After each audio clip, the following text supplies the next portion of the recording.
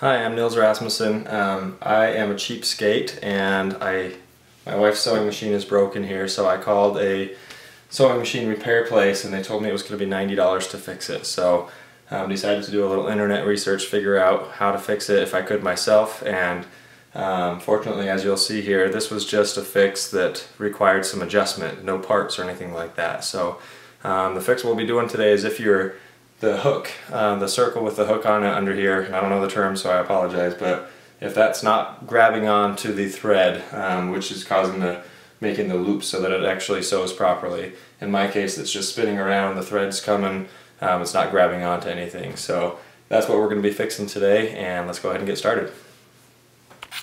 So as you can see, I've got a Singer sewing machine here. This is an older one, and I guess that's relative, but anyway, I've taken some basic tools. I've got a Phillips, a flathead, a pair of pliers, and some Allen wrenches, and I've taken the bottom off of the sewing machine, which is pretty easy to do, just a couple of screws and loosening a nut, and that's all taken apart. So okay, so here's the underside of the sewing machine, and as you can see there's a lot of gears and mechanisms and such going on here. So we've got our power terminal down at the bottom, or the power block, and then here's the drive shaft I was telling you about. So it's this silver piece right in the middle here that comes along.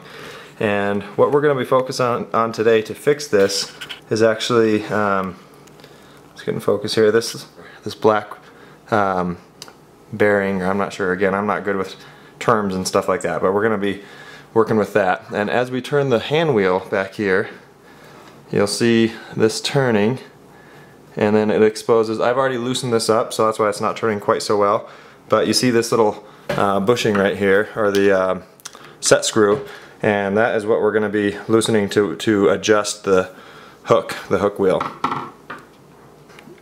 If I rotate the wheel here, you can see there's only, in this case, there's just one set screw in there. I've seen other videos where there are two set screws on this piece. So just basically what we're trying to do is find the one that has the gear on the end that controls the turning of that hook wheel over on the back side here.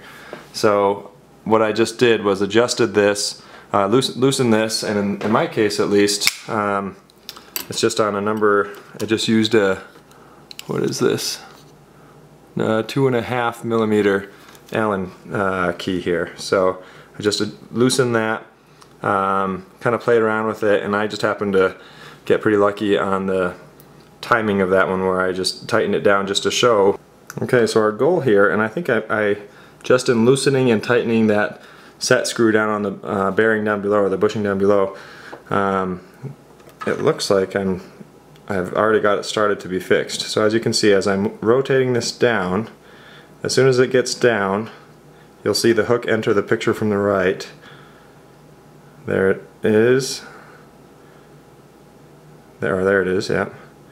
And you can see it just grabbed on right there.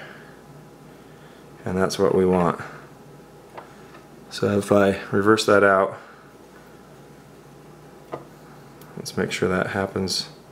Okay, you know what? I think I may have just gotten it, and that was just by sheer luck.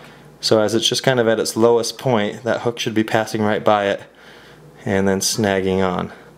So like I say, it looks like we might have it here, so I'm going to put this partially back together and give it a try, and we'll see.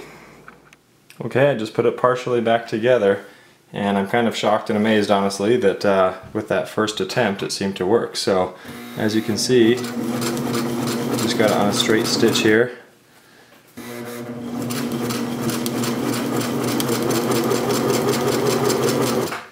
I lift this up, look at that, it actually worked. So basically that's what I learned about fixing the timing on the hook wheel for a sewing machine. So if you have any questions or comments or anything, I'll see what I can do to help. Please feel free to comment. Thanks.